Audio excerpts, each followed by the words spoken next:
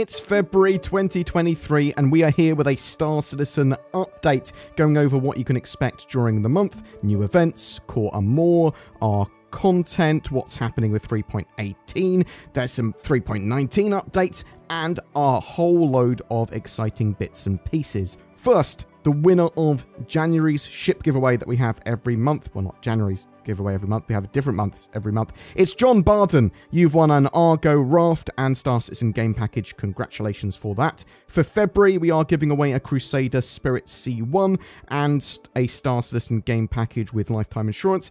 If you win, you'll get a Drake Cutlass Black as a loaner until that ship is flyable. Hopefully that will be later this year.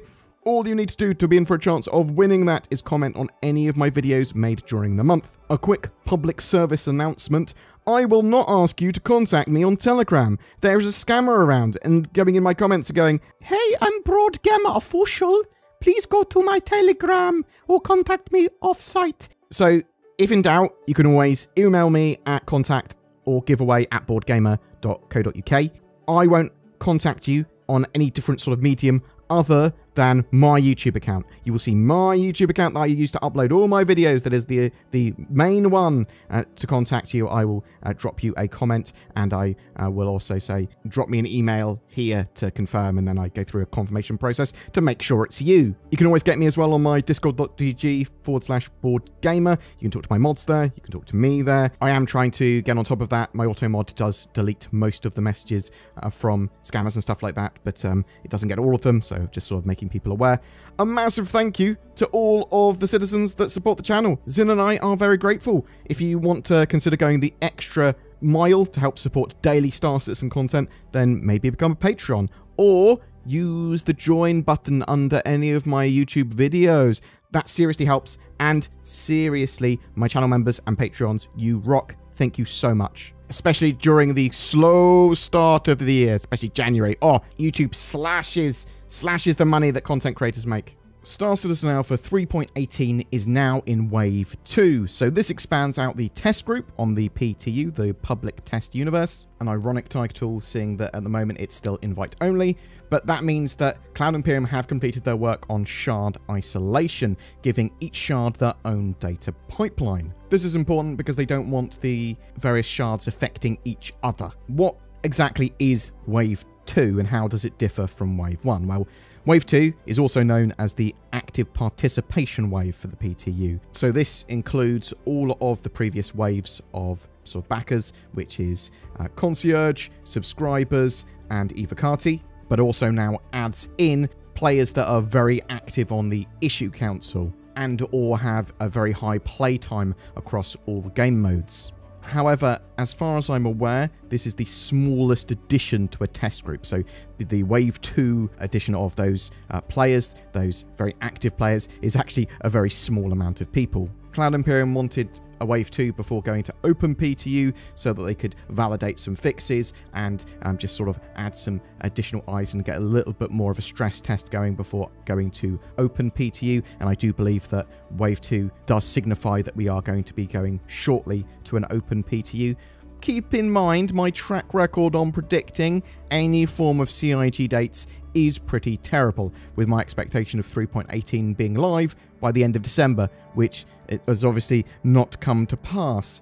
There is another requisite before Alpha 3.18 can go to Open PTU, and that's that, well, no new major bugs are found during that Wave 2 build. That said, there are a couple of known issues that Cloud Imperium are trying to, gonna want to fix before Open PTU that they know about already. But to me, it looks like they can be done with these by the end of the week. It does depend on how complex some of these bugs are, but that's just my expectation that they can actually clear those bugs out pretty quickly and easily. So what are the current known issues with Alpha 3.18? Well, there's not actually that many left. Cloud Imperium have fixed a load of stuff over the last few PTU patches, but the known issues currently are the P52/P72 docked with the Constellation lacks prompts to be able to enter it. Salvage RMC canisters won't attach to a multi-tool. Equipped gear can be lost when a player dies in an armistice zone. Scanning is not showing advanced statistics and details. Elevators and trams are jittery during transit. Some ships can't be fully salvaged. There are salvage problems with some wrecks. The AI will not spawn for missions at settlements, and reinforcements that don't leave their ships at these settlements will still be counted towards the hostiles remaining in those zones. The Valkyrie bottom turret locks and makes the player there invisible. Quantum interdicting does not mark that ship as a hostile, which is very annoying.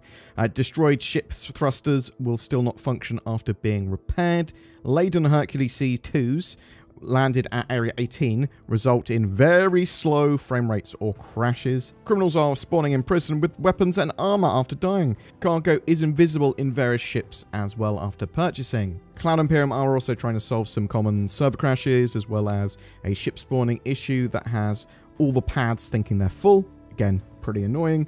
You can expect a hotfix for this ASAP if it's not already deployed at time of video being released. So, what's being tested at the moment? Well, it's focused on a few things beyond general bug capture and optimization, with Cloud Imperium trying to encourage players to try out and give feedback on salvage and hull scraping, the Orison platform assault missions, Security Post Korea, the updates there, going there, doing general gameplay there, courier delivery missions that have been updated, prison activities, the Drake Vulture, Sand Caves, Daymar Crash Site, so this is Whistler's Crypt with the 600i and Mercury Star Runner. There's the Stanton racetrack locations, of which there are many, and there's obviously missions associated with that and time trials. The Greycat PTV racetrack, though I do think that's taken a lesser priority.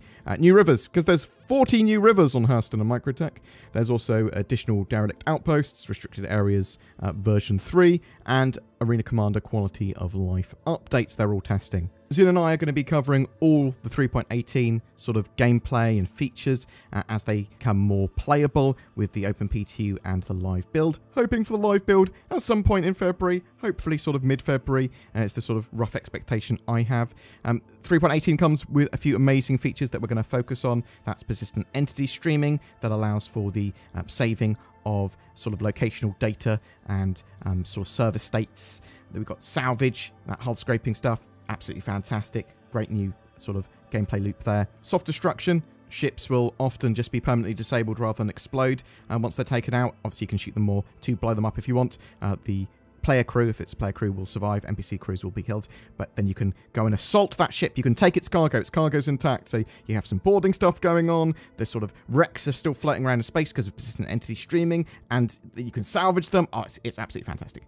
But also, one of my favorite additions here is that there are more ships and vehicles in the in-game shops. Pretty much everything that's flyable is now in the in-game shops that's not a promo, other than the Vulture. Alpha 3.18 is by far the biggest patch since we've had since 3.0. It has obviously been heavily delayed though. It should be worth the wait. If there's anything specific that you want Zune and I to take a look at with 3.18, please chuck it in the comments below. So there's a lot more that's coming out in February. So pretty soon, in about a week in fact, we've got the big roadmap update, which will give a load of context what Cloud Imperium have got going on for 3.19 and the sort of tone for 2023.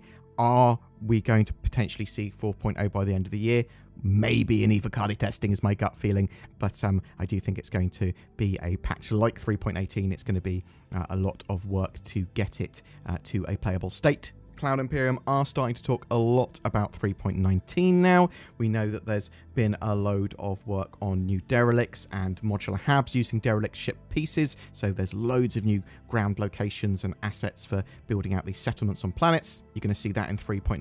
You're going to see cargo updates in 3.19, making much better use of the cargo factor, probably with larger cargo containers, among other things. They're going to try and revive Arena Commander as well as a game mode. There's even potentials for Lorville 2.0, sort of expanding out that city, and munching for salvage as well, the sort of next stage of salvage. The Hull C looks like it's going to be in 3.19, and potentially a few other ships and vehicles. So we'll be covering all that information that Cloud Imperium are putting out about that patch as well. We've got the monthly reports coming out, so we'll be covering those. So that's for the Persistent Universe, but obviously Squadron 42 as well. Lots of AI information's normally put in there. Now these will give much greater context for what's going on with the roadmap update as well. There's a few other things that are coming during the month. Assuming that 3.18 actually gets released live, you'll see Jumptown 2.1, which is a much bigger version of Jumptown, basically new double-sized locations with 2 dispensaries. Potentially we will see the rerun of Xenothreat, but with the addition of persistent entity streaming, salvage, and the soft destruction system, and the cargo factor all sort of coming together.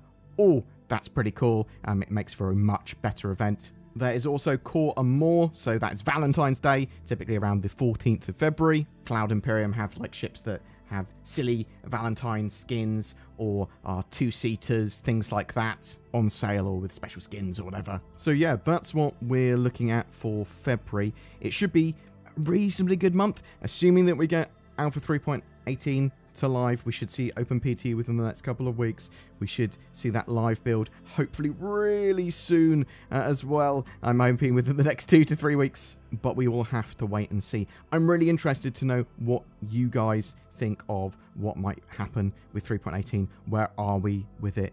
When do you think it's going to actually go to OpenPTU and live? What features are you most excited about with 3.18? With 3.19, what do you expect to actually be in that patch? And when do you think we'll have it? Because I'm thinking 3.19 for the end of Q2. But whatever your thoughts are, I'd love to hear from you in the comments below.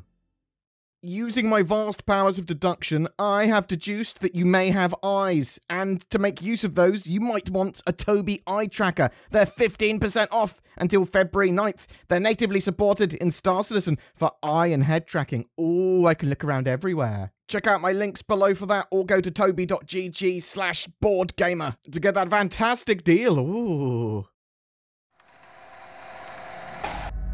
That's the last chevron locked in, Mr. Daniel Jackson, who is legally distinct from any doctors of the same name. We've done it. We've connected to another world.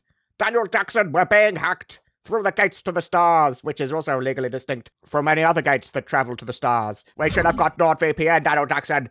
We would have been able to browse the internet safely, accessed our favourite content on Netflix, and we would have been able to have privacy. We would have had less of these Egyptian-looking snake people attacking us too. You should check out nordvpn.com/BoredGamer and get yourself a great deal on NordVPN.